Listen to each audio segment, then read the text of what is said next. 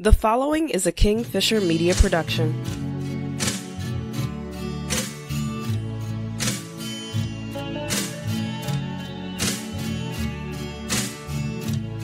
Hey guys, you're listening to the In the Blood podcast. I am your host, AC Bergen-Fischer. Thank you so much for taking the time to listen, whether you are new or returning listener. I'd like to invite you to consider what is being shared with an open mind and a receptive heart. Before we begin, though, the following disclaimer. I am a coach, not a therapist. Everything I share is opinion-based and from personal experience. If you require therapy, I'd be happy to help you explore your options. For those who would prefer coaching with me, that could be arranged via email at inthebloodpod@gmail.com. Finally, if you'd like to support this project for as little as $5, you can do so by visiting buymeacoffee.com/inthebloodpod. I recently had someone dismiss me with, "Okay, Mr. Life Coach," because they had observed something fairly obvious about me, which is that I haven't resolved all of my issues. I still struggle with unhealthy trauma responses, and in many ways, I'm kind of broken. I know that they thought they had delivered a cut-to-the-bone insult which would ruin my day, but the effect was actually very different. I already knew from extensive familiarity with this individual where the need to attack me was coming from, so I wasn't able to get angry about it. If anything, I felt sad for them that they were in a position where it seemed reasonable to elevate themselves through attempting to diminish me. Ironically, the comment actually serves to build me up. It built me up because I did take the time to consider the truth about their statement. That truth is no source of shame for me, though. It is what it is, and I'm fine with that. Anyone who's listened to any of my podcast appearances, either on this show or any others I've been on over the past several years, already knows that I make no effort to conceal my malfunctions. I see the benefit in transparency. It's not a let it all hang out because who cares thing either. And this isn't limited to my capacity as a coach. Everything I'm going to share today could just as easily apply to anyone who is trying to effectively support someone they care about. So, what are some of the benefits of unresolved issues for me as a coach? Life coaching is a profession which is dedicated to supporting others in achieving personal growth, overcoming challenges, and realizing their full potential.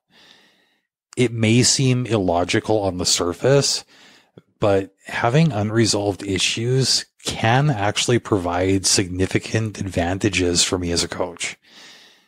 These unresolved aspects of my own life often serve as sources of empathy, insight, and relatability in my practice, ultimately enhancing my ability to connect with and advise my clients effectively. One of the primary benefits of having unresolved issues as a life coach is the deepening of empathy. Because I have personally experienced challenges and struggles, I think I can relate more authentically to my clients' difficulties. This firsthand understanding allows me to empathize on a profound level, acknowledging the emotions and complexities involved in overcoming obstacles. I'd like to think that clients feel more understood and supported when they sense that I genuinely comprehend the specific challenges of their journey. Empathy is a cornerstone of my approach as it helps to establish trust and rapport between myself and the person I'm walking with. When I share my own experience of grappling with unresolved issues, It creates a safe and non-judgmental space for them to explore their own struggles. This connection allows for a deeper level of communication and collaboration, which enhances the overall effectiveness of this joint venture of healing. Unresolved issues also enhance my understanding of human behavior and emotions. Because I've navigated and continue to navigate my own challenges, I've developed a better perspective on the nuances of psychological and emotional dynamics. I truly believe that because of this, I've gained insights into patterns, triggers, and coping mechanisms that might have otherwise eluded me. This understanding allows me to tailor my approach to each client's unique needs. By drawing from personal experience, I can offer practical and empathetic guidance that resonates with their individual circumstance. This depth of understanding enables me to provide more effective strategies for managing stress, building resilience, and fostering personal growth. Having unresolved issues can fuel my own personal growth and development. Wait, what? It's true, though. Because I'm actively and transparently working through my own stuff, I'd like to think that I lead by example through demonstrating a commitment to continuous and relentless self-improvement. This commitment not only benefits me as a coach personally, but also shows others that it is possible to embark on their own journeys of growth and transformation. My approach is based on this. When clients witness their coach's authenticity and vulnerability, they're encouraged to confront their own unresolved issues with the same courage and determination. Coaches who openly share their experiences of overcoming challenges serve as role models for resilience and perseverance. This shared journey of personal growth creates a sense of camaraderie and mutual support within a relationship, fostering a collaborative atmosphere focused on the pursuit of meaningful change. Unresolved issues have nurtured and continue to nurture authenticity and transparency in my practice.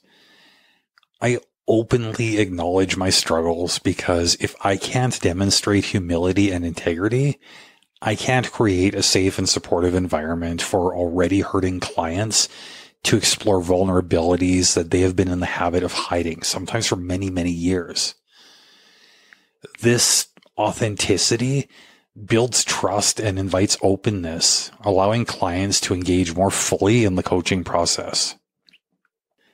In my experience, people are infinitely more likely to connect with a coach who embraces their own imperfections and demonstrates a genuine desire to grow.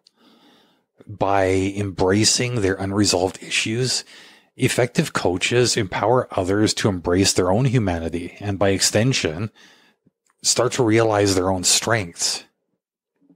Lastly, unresolved issues provide valuable teaching tools for me. When I have successfully navigated my own challenges, I can offer insights from my experience and practical advice and strategies based on real life wisdom. The same is true when I am actively in the midst of a struggle. This firsthand knowledge enhances my ability to guide clients through similar situations, providing practical steps for overcoming obstacles and achieving goals.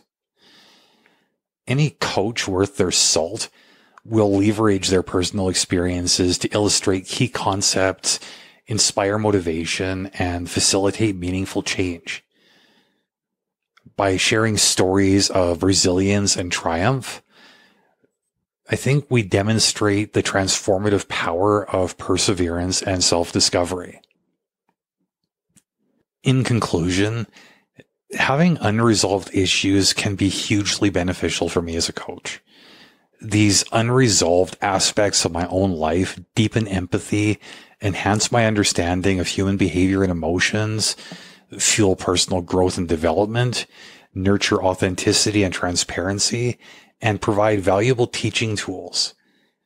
By embracing my own challenges and vulnerabilities, I hope to create a foundation of trust and compassion that empowers others to navigate their own journey of self-discovery and transformation.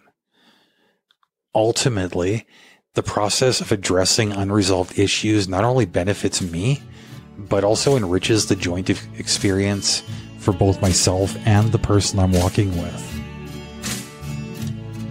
This week, my friends, remember that it's okay to offer help even if you feel like your own life is in shambles. Sometimes it's because you're damaged that you're in a position to offer healing and understanding. I hope that at least some of you have found this helpful. And if you've got thoughts on this or anything else that has been shared, feel free to reach out via email inthebloodpod@gmail.com. If not, until next time, much love.